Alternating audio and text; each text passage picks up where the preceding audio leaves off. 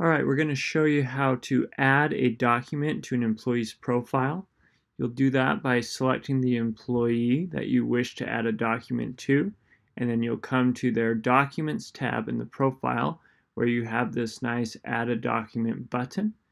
You can select whatever document you wish to add.